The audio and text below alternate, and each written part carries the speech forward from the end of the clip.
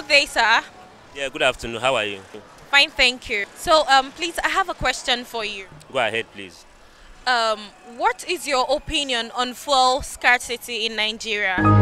You see, before I absquatulate, let me abruptly regurgitate my point of view vis-a-vis fuel scarcity. Using my perspicacity and ratiocinations as a compos mentis homo sapient and as an erudite and academic juggernaut, let me delineate the nitty-gritty, the nuts and bolts, and the crinkum-crankum of the status quo. Now this won't be the exam.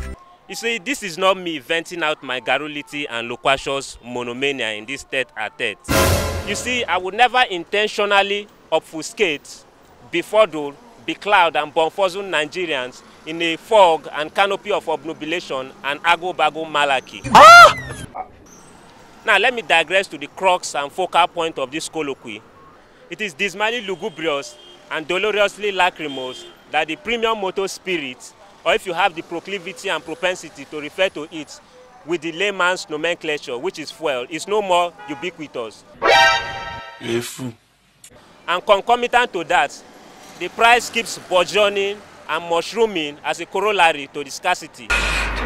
Just relax. Now let me demystify and delineate as I pilot and paddle you through this expository legato peregrination of rebarbative rigmarole. You see why the craze? See, the government have prefabricated, galvanized and plummeted the economy into a gargantuan cataclysmic hibernation.